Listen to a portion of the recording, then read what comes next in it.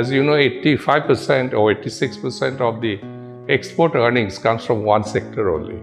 That is the garment factor, ready-made garments, which is not a good thing. It's risky. So you have to make the export basket more diversified.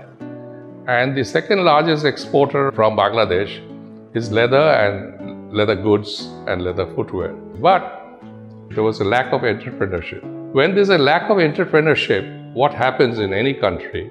Then the FDI, foreign direct investment, helps. Foreign direct investment not only brings in the technology transfer, but it also brings in the management transfer. It brings in the marketing strategy transfer. And then eventually the locals will take over. That's a different story.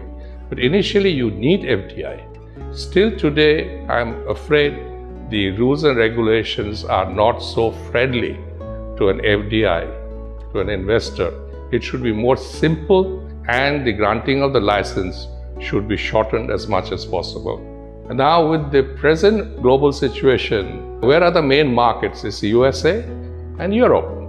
They also don't feel very comfortable that 80% dependent on Vietnam and China.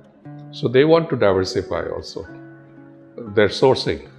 So this is the chance for us to attract, and that is the purpose of the BLISS. One of the objectives of BLISS is to put Bangladesh on the footwear map of the world. And this is what we are trying, but we need a lot of help from the Bangladesh government in simplifying the procedures, rules and regulations. They are still quite bureaucratic. You want to come into the footwear industry or any industry, you must focus. So first you have to make up your mind that you want to be an entrepreneur. It should be a dream that you believe in. You must be hardworking.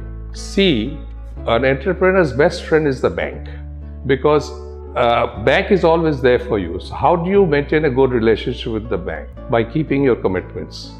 Please do not default. If you default, you cut off the relationship with the bank. So keep your commitments, pay your dues on time, focus, hard work, you'll succeed.